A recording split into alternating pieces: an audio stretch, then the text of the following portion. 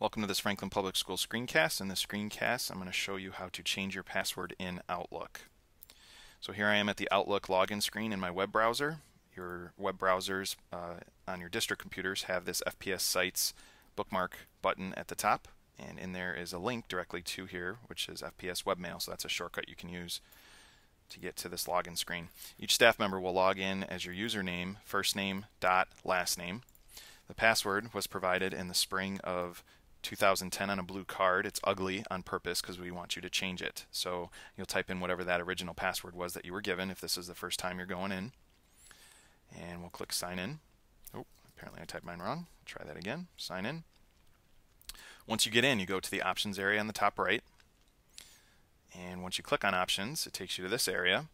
And there's a shortcut link right here, change your password. So I'm going to click on that. And here is where I can change my password. So I'm going to type the old ugly password. And for the new password, there are some rules. For the new password, it has to be at least 6 characters long. It has to include a capital letter. It has to include a number, and it has to include a symbol.